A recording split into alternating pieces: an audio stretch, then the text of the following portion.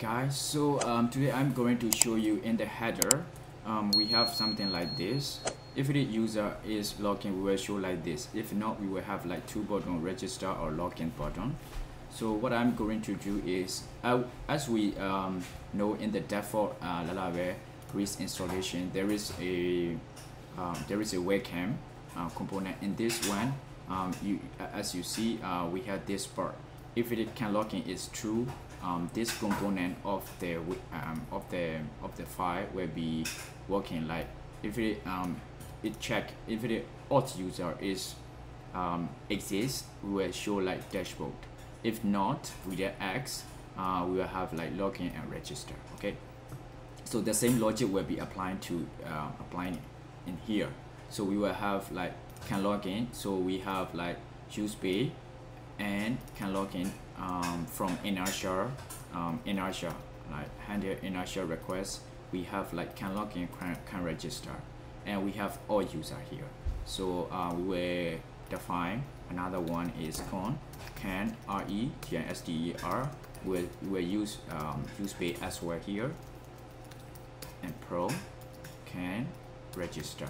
For the auth cons auth, let me check. Yeah, auth. So and then we'll use pay dot prompts dot auth.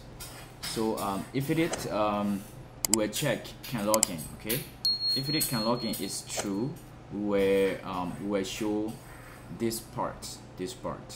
So this button is this one. Okay, this one. So we will validate here. We dash if can login is true, we will go inside this. So for this button, this is after we press this button, this drop down will be shown. That's why we will press like this. This will be after auth user is exit. So we will check like we dash if we have auth dot user. Okay, this auth here, this auth dot user is exit. We will show like this one. If not, we will have another div called s. So s, it will be showing two button. We have in Flowbyte, you can find button here. So I will use Puppet and the second one. Okay, so we will have this one and this one. So this will be login and login. This will be register button. Register button. Okay, cool. So in that button, we will validate again for this button. If we will check this login, we doesn't need to check because we have already checked here can login. For the can register, we will check like if we get if can register. If it can register, this button will be shown like this. Okay, and after that we will have like instead of using this one button, we will say link, not to refresh by the page. This link is using from inertia. Okay, here inertia Q3, and this one also the same align and key link. So we will have like link tag, close link tag. Okay, so we will have href. So this href will be route to login. Okay, so route login. For the user, we have login route, and for the register, href route will be register STER. Okay, login register route. So these two buttons will be shown if the user auth doesn't exit. So let me go and check here. I will refresh. So it's exit because we have already logged in here as an admin. So if I log out, sign out the admin, as you see, login and register is here. If I press login, we redirect to the login page. If it I register for I will register as a user. okay, user name is a user, user at gmail.com. Okay, user at gmail.com. Password will be password. PSSWID.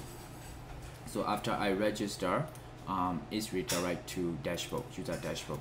So we will handle this later. As you see here, we got like this. Okay.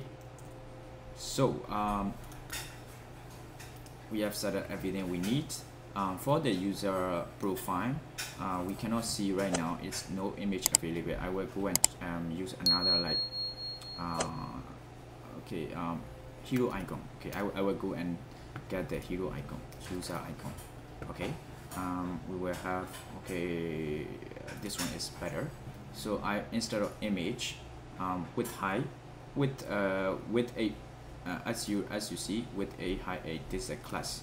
Okay, we will use the class again to make sure every UI is correct. So we will copy this class and we will delete. So there will be class in this SVG. If not, we can go straight and paste. So let me see. Duplicated attribute, yes. So the class is here. That's why it's saying duplicated attribute. As you see, we saw this, but we have got error. The error is maybe USA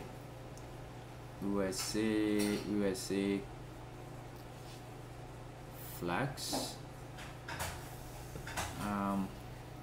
color bg dash duration t white.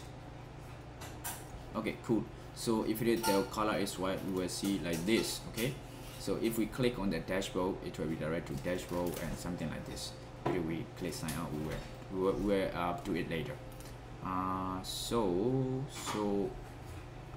We should have like cart beside the user icon. Okay, so what I'm going to do is button. We will have button. In front of the button, we might have hero icon. I will go and see cart. So we will use this, and here, let me see. As you see, this one is beside at there. So I will make a new div tab to make clearly. So here, and I will have in that div, I will in that SVG class, I will have like margin left, margin right to 4. Okay, so it will be a little bit, we will have more space between these two. And for the back, we will have like here, I think badge badge. For the badge, we will have like this. Okay, so I will copy this button and I will paste under here. So in this button, we have SVG. So this SVG we will replace. Okay, this one, this SVG, and then we will paste here. We will say cart. So as you see, this is like this, but we don't want like this. For the class, we give margin left, margin right 4. So I will delete it again, so it will be like this. Okay, so I will do okay, I think we can move a little bit the div. We will say class margin right dash 4.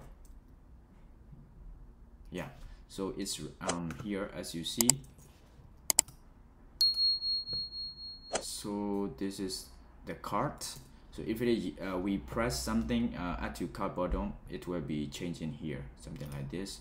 So right now, I think we have set at this part. So